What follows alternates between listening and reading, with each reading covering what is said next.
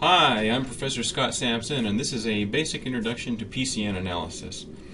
There's information in the book and additional information on my website, services.byu.edu. So, here's what your mission is. Your mission is to document a service operation, identify sources of value in that operation, identify process problems, which could be efficiencies and other costs, maybe potential service failures, or flaws in the customer experience, and then explore possible process improvements and identify opportunities for innovation. So this mission is very possible due to the tool that we use called PCN Analysis.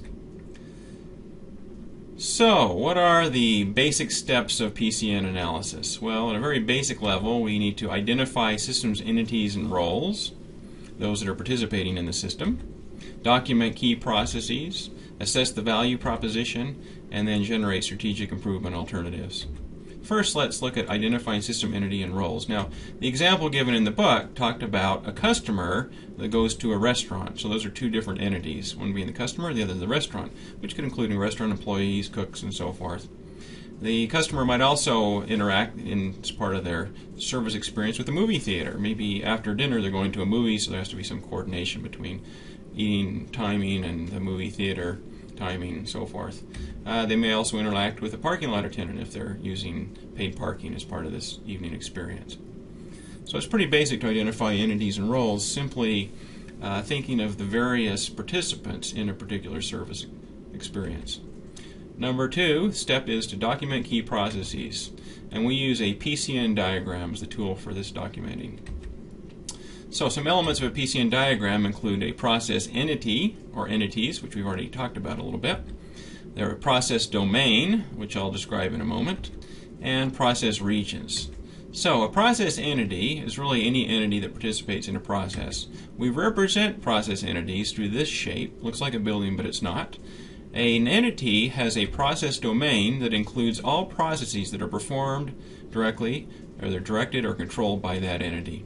So in the case of our pizza restaurant, this is the example from the book, some of the parts of the process that fall within the process domain include developing recipes, identifying ingredients, negotiating supply contracts, forecasting supply needs, ordering supplies online perhaps, receiving those supplies, maintaining supplies, taking an order, cooking their pizza based on that order from the customer, preheating ovens.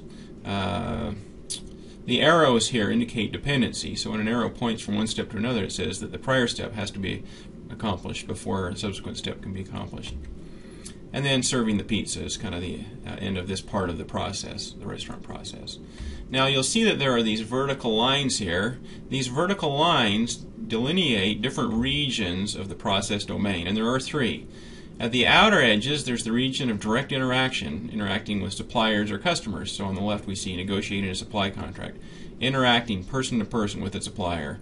On the right side, taking an order and serving the pizza. Those are interacting with the customer in that case.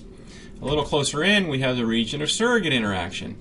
This means we're not interacting with the customer directly, but we're interacting with a resource of the customer or of a supplier. So ordering supplies online, it's not interacting necessarily person to person with the supplier, but interacting with their technology. Or in the case of cooking the pizza, you're not actually cooking the customer, you're cooking the customer's order, so it's based on customer information. So that's surrogate interaction. And finally, in the middle, we have the region of independent processing. These are steps that are acting on resources that are owned and controlled by the entity whose process domain this is. So we have these three regions of the process domain. The shape at the top of a process domain, the triangle there, helps us think about process control. Steps in the region of independent processing have a great deal of control on behalf of the process entity, whereas as you move to regions of surrogate and direct interaction, the entity has to cede control to other entities, so they have less control in the process. So in summary, we have direct interaction, which is person-to-person interaction, surrogate interaction, which is an entity acting on a resource of another entity, not person-to-person, and finally independent processing. It's an entity acting on their own resources that they own and control. So let's go back to our PCN diagram here for the restaurant. And as you imagine, this is just one entity, but service processes always involve more than one entity. So we could see perhaps another entity here, which could be a supplier. They have a process domain and all types of process steps that might interface in some way with the restaurant's process domain. Of course, there's also the customer. The customer has a process domain and all types of steps that go in their domain. So if we slide this over, we can actually see in the customer's process domain, the customer is doing things such as developing an appetite, and they come to the restaurant, wait to be seated, and so forth. Subsequent to the experience with the restaurant, they return home and eat leftovers and so forth. So here we have the restaurant has steps in their process domain, and the customer has steps in their process domain, and in between we have those steps that are shared between the process domains. And that's really the essence of managing a service operation, is we identify steps within the process domains and the interactions that take place and determine ways to optimize those steps.